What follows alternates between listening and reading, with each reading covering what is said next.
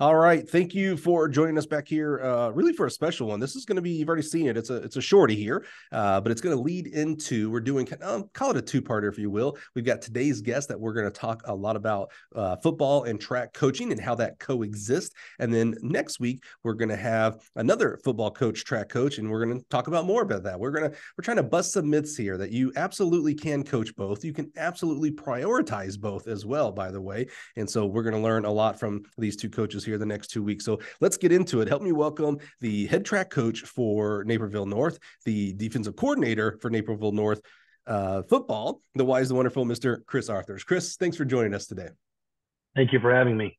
Absolutely, man. This is exciting. I love, first of all, I love reality. And what I mean by that is there are a lot of coaches, track coaches on the high school level that are football coaches.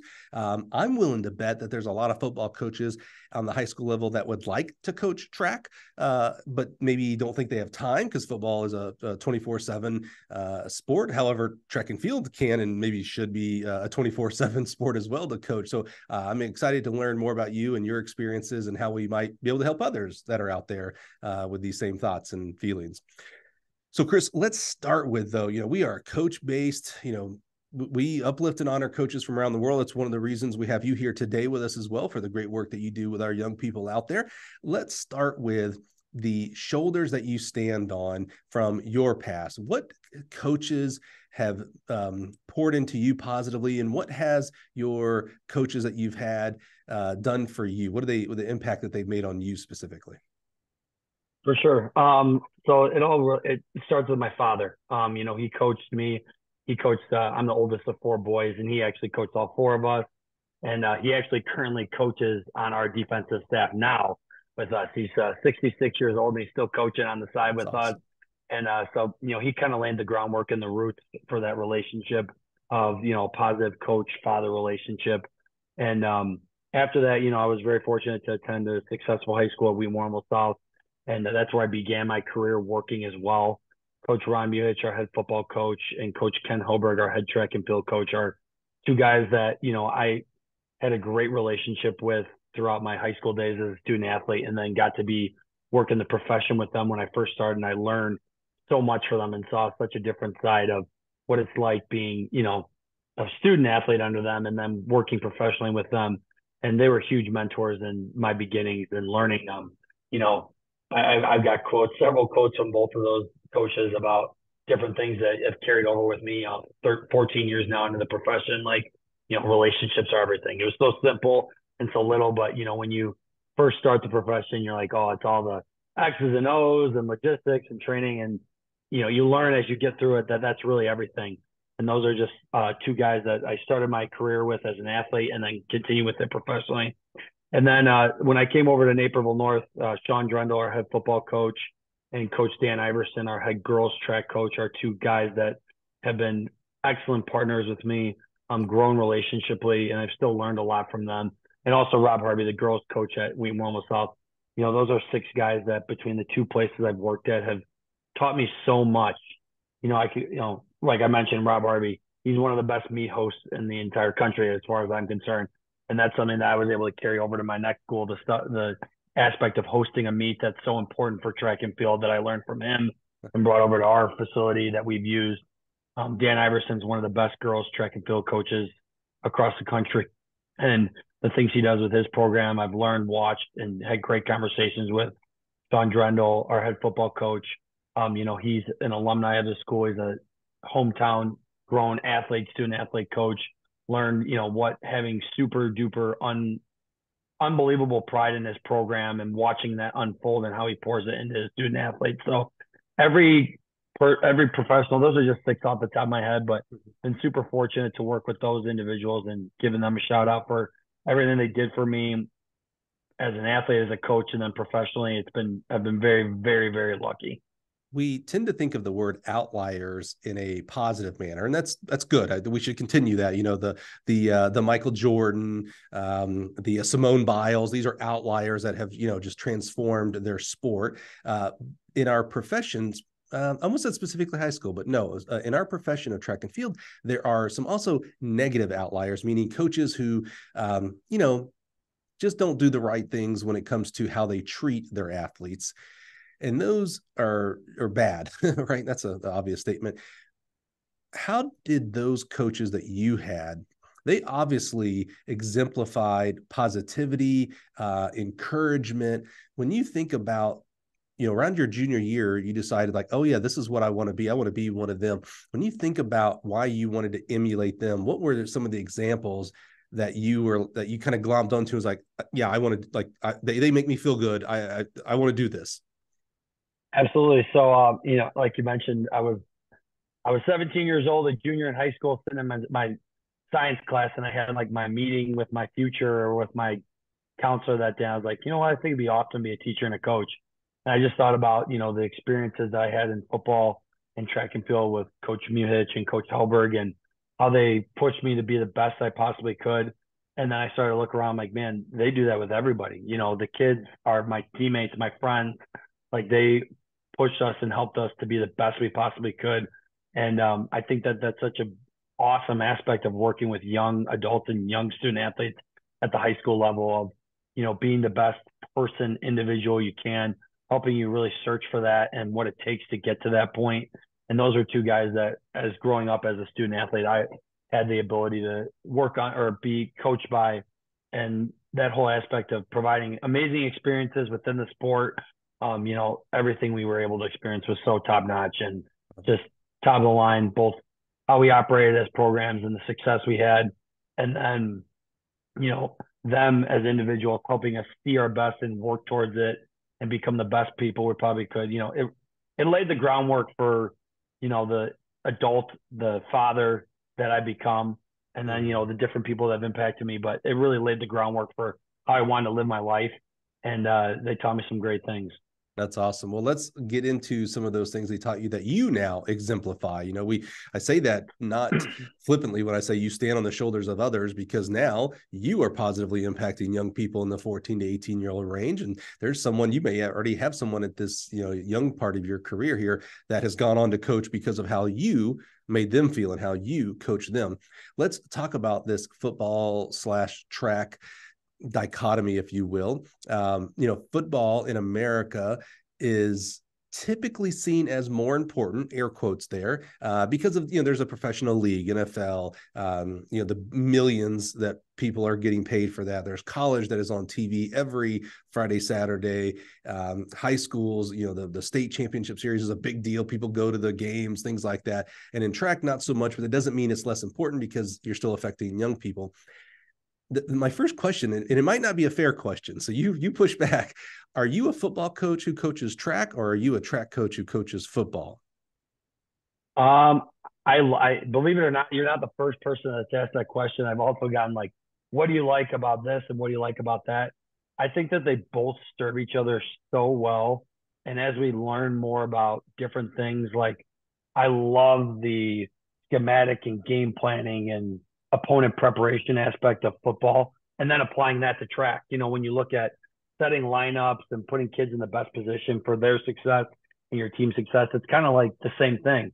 And then when you look at track and the performance output of it, marrying that to football and having your student athletes who are performing at their highest level, all the way down the stretch, it's really twofold. And we've been doing a great job of that, working with our head strength coach at Naperville North, Kevin Menages, of mirroring that aspect of performance related to team sport output. So when you ask the question of if I'm one or the other, I think I'm just a coach. I coach both. I love both. Obviously, as the head coach of track and field, there's more responsibilities with being a head coach compared to an assistant. But if you were to ask me, which one do I like better, which one is different than the other, I'd say I'm just a coach who loves both sports equally and enjoy coaching the heck out of both of them. Great answer, because like I said, I'm not sure it was a fair question, to be real frank, to ask it. If you answered I'm a football coach who coaches track, we would just cut the interview short. So you knew you couldn't go that route. So appreciate that openness and authenticity there, Chris. Typically we think of track as a sport that would help football players, so that to become a better football player. I'm going to ask you kind of a two-parter. First of all, how do you use track to improve your football players? But also I'm going to ask the opposite way there. Does playing football help your track athletes in some way as well? Both those questions for you. 100%. When you look at how track benefits football, we'll start with that aspect of it. So, as a college athlete, you're able to experience what a year-round training calendar looks like, right? You play your football season in the fall, you have your winter, and then you go into your winter training, and then you go into spring ball. Well, my whole thought was when I started getting into this, I'm like, it's kind of the same where, our track athletes, we finish up our football season, we kind of reload, retool, get ready for winter off season. And then we go into, with our track athletes, we start our track season with winter season, and then we finish with outdoor. And it's kind of married the same where, you train your guys to realistically in Illinois, our indoor season is getting ready for outdoor. Outdoor is the big time. That's where state championships are won, all state medals are awarded, of course. And, we kind of marry that concept of winter is all about getting strong, getting fast, getting explosive.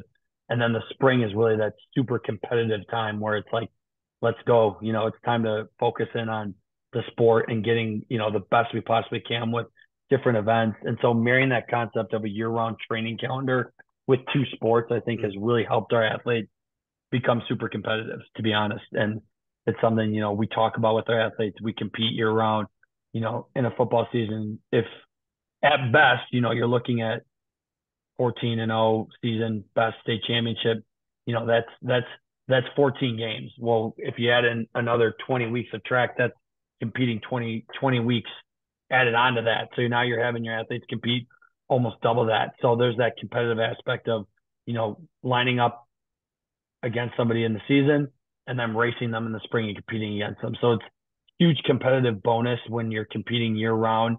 And so when you marry that training aspect with the competitive aspect, I really think it's a great way to go with your student athletes. That's a great reminder. We think of the long football season, which it is, but at the end of the day, we're only getting at best maybe 14 opportunities to compete. I know we compete during practice for our position and things like that, but it's still practice. It's another thing to line up against another person and actually block or tackle, et cetera. There's competition there. Track and field allows that person to experience and leverage competing more times as well. A little bit different, obviously. Let's not tackle anybody on the track, but we're competing, whether we're throwing against them, jumping against them, sprinting or running against them. That's really great. We've interviewed lots of high school coaches that only coach track and field, or maybe coach cross country as well. And one of the things that I love about track and field is that it's easy to be a 365-day all-consuming. I'm not sure that that's always necessarily healthy, to be real frank with you. I wish our coaches, both at the high school and college level, had some off time, if you will. But we can, if we're not training, we're learning, we're taking seminars, we're going to clinics. You're doing this for both. I mean, I have to imagine on the football side, there's just as many opportunities for clinics and talking to peers. You talked about the schematics. How do you learn a different defense that you might be able to incorporate in yours? How do you balance the two, or do you not? Is one get 70% of your time, the other one gets 30? How do you deal with that? I love that percentage reference because, obviously it's not foolproof what your percentage is, but that's what all kind of rolls, right? Like when you're in season, you're about 90% the sport that's in season, and you still have concepts and things you're working on and learning specifically in the during in-season phase of the other sport. And then when you're in your off season, for football, it's the winter. And then for track, it's really the summer where you're learning and prepping and getting ready for the next season upcoming, but also reflecting on the previous one. It's a continuous go time, which I love as a coach. We have times, we have state rules where we have off time where we're not working with student athletes, period. We have times in our schedule where we're not. And so those are those great times to release, spend time focusing on just, your family, those things like that. But yeah, just having a great organization of what needs to be done is super important, especially as, the head track coach. I have one rule in the summer. I never finish the summer without having my calendar started for the upcoming track season. And, even though it's in the winter and the spring, that's just something that kind of follows that percentages. It's the one thing, always done going into the specific practice schedule, the practice schedule married with the school calendar. all that stuff. So that's one thing I do to help stay organized for the upcoming, and then working on the other at the same time. Yeah, I can't imagine. Yeah, I know how organized a coach who only does track and field. I can't imagine having to again do more than one sport that are radically different. Like you said, the X's and O's are important in football. There are some X's and O's in track, but you're not working on defensive schemes. You're not breaking down film like you are in football. I can't imagine the amount of organization. Oh, by the way, your full-time job is being a teacher. So, my wife is a long-term sub. So I know what goes into, on the sub side. So I know on the teacher side, it's even more. Holy cow. You mentioned a very important factor in there. The number one factor, family. How do you prioritize? You're a spouse, you're a father, you play many, many roles, of course, coach, teacher, maybe you're a brother, maybe a best friend, someone. There's a lot of roles you have there. How do you prioritize one of the more important ones, family? Absolutely. Like you mentioned, I'm the father to two boys, a 3 and a 1-year-old. Oh. And, when we walk in the door, their time, I'm theirs for that time, for the time they're awake. I try to make that non-negotiable. And then, my wife stays at home with them. So it pairs up nice where it's a relief for her, where, dad can take over and spend his time with his boys. And same thing with the weekend. The holiday season, the summer season, those times where you have it planned, where that's their time, I'm theirs, and that's how I want to be, and that's how they want me to be. So giving them those opportunities is super, super critical, right? Like, it's not walking in the door upset about what happened at practice or the previous game. It's not, letting the stress of the job carry over to the home. It's having a set priority of, their when I'm with them, their time, I'm there for them. Dive into that a little bit deeper, Chris. What you just said there is easier said than done. Again, I'm interviewing 99% of coaches who are only coaching track and field. And I know there's a lot of frustrations, whether it's at practice or at a meet, a drop baton, a called foul, that are frustrating. You lose the conference championship by a point. You didn't get that one kid that you just knew was going to make it to state. They didn't qualify. There's frustrations, and going to the home front. How do you put those frustrations to the back? You got two sports to be frustrated. It's very easy to be frustrated in football. First of all, there's a final score at every single game. But even no matter that, there could, you're the defensive coordinator. You could win 60-59, and the team won, but you're frustrated because we gave up 59 points. Things like that. So dive in that just a little deeper here. How do you actually cope with that? So you're coming home on a Friday night. That 60-59 kind of example, you're frustrated. The opponent next week is even tougher. So, man, if you gave up 59 on this one, you're going to give up 159. And there is little Arthurs coming up to you. You're their hero no matter what, but you are just frustrated. Maybe you got into an argument with a coach or whatever. You've been through these. Your mind's on track. Is starting in 4 weeks. How do you not just the saying? I put that to the back of my mind. How do you actually? I don't want to put words in your mouth and say, close that part off so that you can focus here, but how do you actually do that? That's a very common thing for our coaches out there. So one of the rules I have for myself is when I walk in the door, I set the backpack aside. My backpack, I carry my laptop, I carry practice plans, everything for the school day. And that gets put aside, like in a different room I have it in, because I know if I have access to that, I'm going to, I want to watch film, I want to work on practice plans, lineups, all those different things. But the backpack gets put in a different room when the kids are awake and I'm with my wife.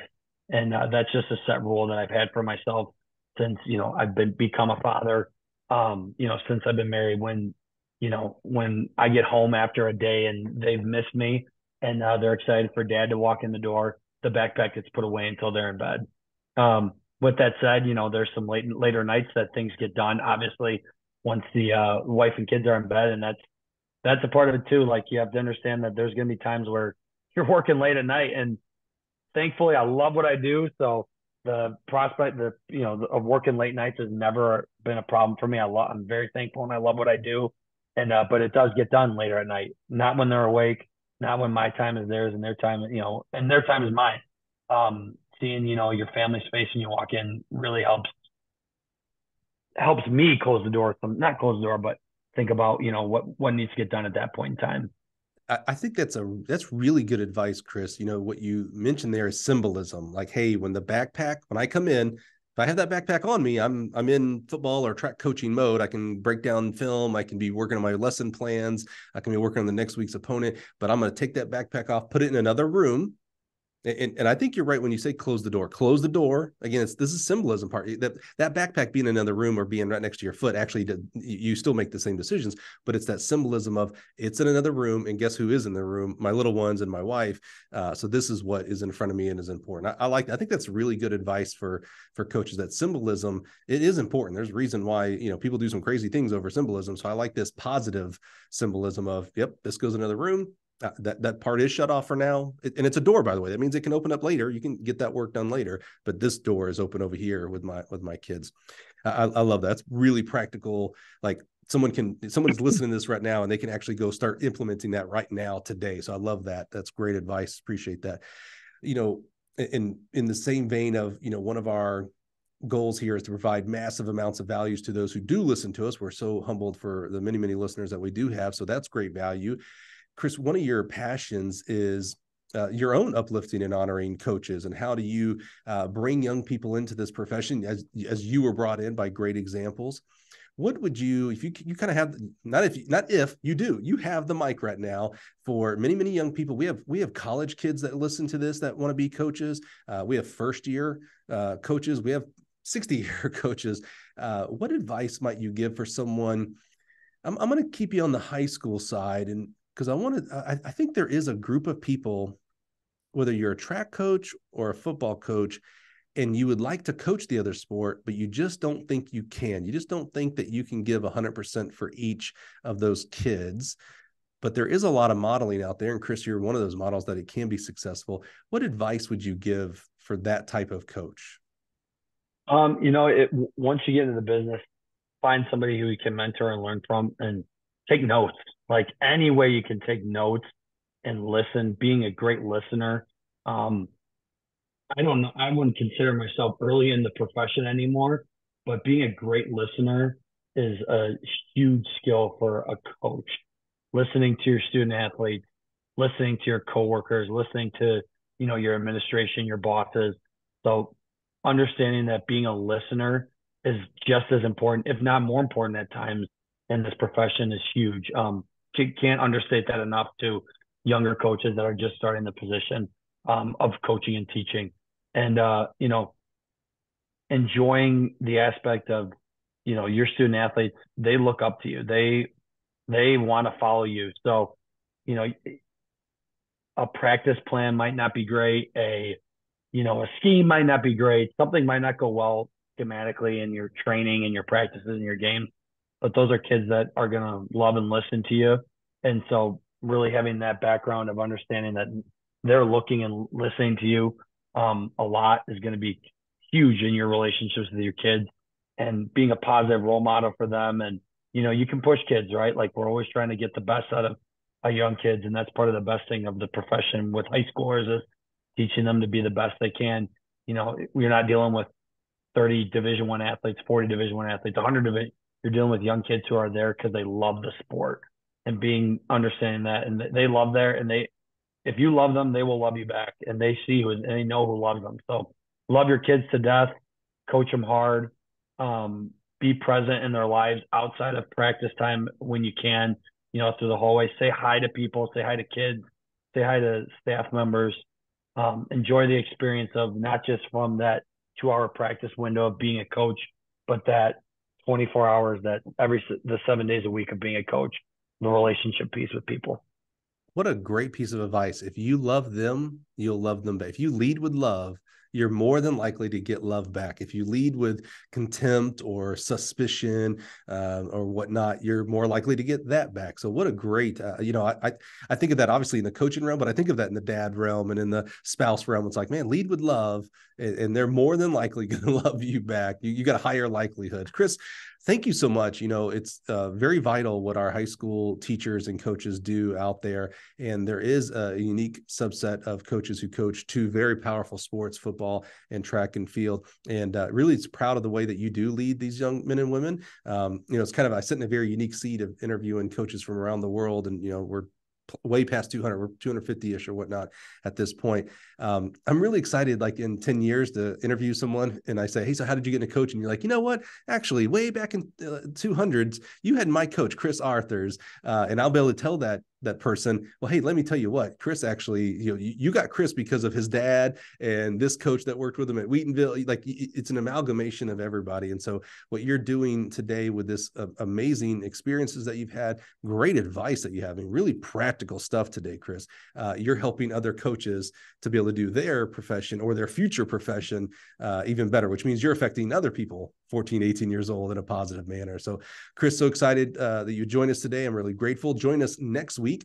We've got another football coach, and I guess what I asked him, is he a football coach? It's a terrible question, but I love asking it. We'll see how he knocks it out of the park. You're going to quite enjoy that, but let's continue working with our young people, no matter what sport they're doing. Let's encourage our athletes to do more than one sport. Absolutely. We want them doing track and field, but football is a great sport. Cross country, tennis, golf, basketball, those are all great sports, especially in the high school side. Because, man, 99% of these guys and gals aren't going on to the college side, definitely aren't going onto the pro side, but they are going on to be moms and dads and business owners and clergy and coaches, et cetera. And so that's the real impact that you have on society, and it's absolutely immeasurable. So thanks for being here this week. Join us next week. We'll do it all over again as we uplift and honor coaches from around the world. Thanks, everybody.